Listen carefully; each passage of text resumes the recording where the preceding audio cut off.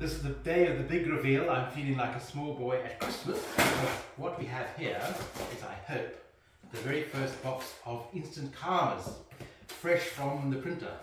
I'm so excited. I've done this 14 times before when you do this in book number 15, but it still feels terribly exciting.